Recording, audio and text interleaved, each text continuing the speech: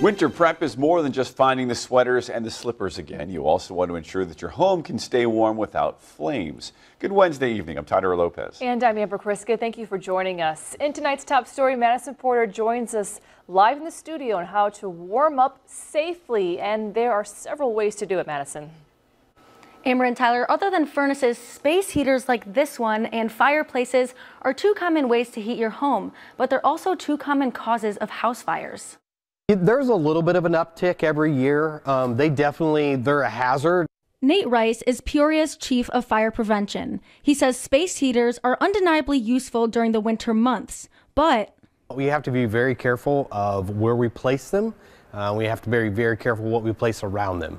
Keeping space heaters away from any material that can easily catch on fire, like blankets, pillows, and paper, is one thing to keep in mind while staying warm. The other thing with space heaters too is they draw a lot of electricity, and so you want to be careful about where you're plugging them in at, because they can overload a circuit pretty easily, and then that could overheat. That also means not plugging a space heater into an extension cord, only a direct outlet. Or maybe you prefer a fireplace.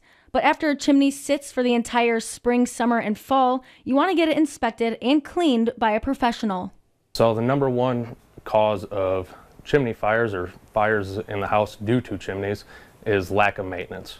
Nick Hansen and his team make sure the flue that is designed to keep the fire and smoke inside the chimney is intact.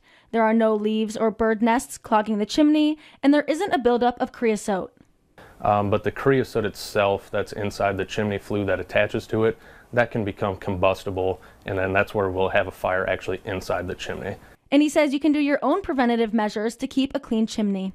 Low smoldering fires is what causes the most soot and creosote buildup, but a hot fire, dry wood that's split and clean is the best thing you can do.